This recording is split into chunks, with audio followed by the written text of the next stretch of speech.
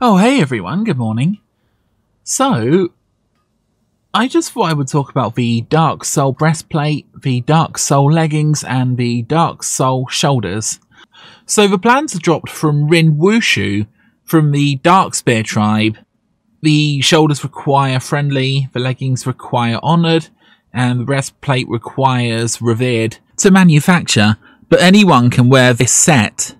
And you basically need to gain a lot of reputation to manufacture these, and they're actually quite profitable, and I always sell these at a pretty reasonable price.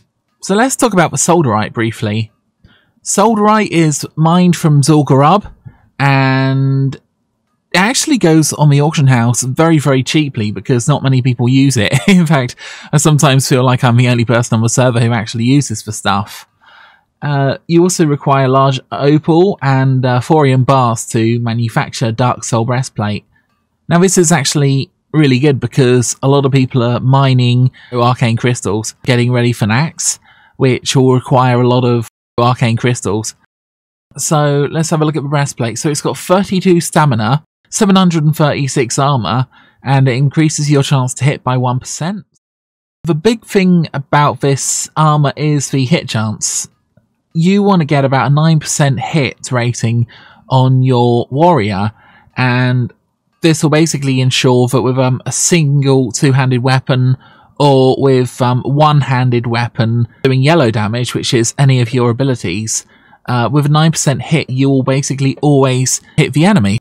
I kind of figure this kit is probably not so great for DPS warrior, although the individual hit can be quite useful. It's really useful if you're a tank and you basically want to, well, if you're like a fresh level 60 tank, then buying an armor set like this is really good. You may also notice that if you have all three items, then you get plus 20 defense.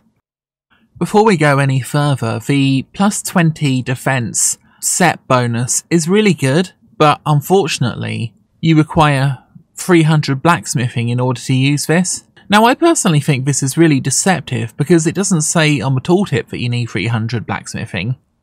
But I guess it is what it is. And even without blacksmithing, this is still a very nice set for the extra hit that you're going to get as a warrior. Let's have a quick look at the leggings. Awesome. So they're very similar, except they have 2% hit, right? And there's not many items in the game with a 2% hit. And finally, you have the shoulders, which again follow a similar sort of pattern. I'll save up, what was it, about 36 solderite, and I'll manufacture all three of these at once and put them all on the auction house. I'll typically mention in trade chat that I have these and I want to sell them because a lot of the time people will buy these. Because solderite is often very, very cheap, you can often get it for about, I think I got most of mine here for about 55 silver a piece. You're looking at about, at those kind of prices, you're looking at about 20 gold in solderite to manufacture all three of these. So I typically sell these for about 32 gold each. What I normally do is, if someone wants to buy all three, I give them away for 80 gold.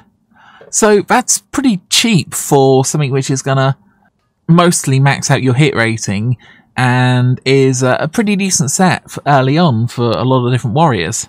But I also feel really good about making these because a lot of people wear these. I've probably made about 20, maybe 25 sets of these. Every time I put them on the auction house, they always sell, apart from one time, I think. So again, these things are selling like hotcakes. It all depends on how cheap you can get your solderite. Anyway, I hope you found that useful, and good luck wearing this and manufacturing it.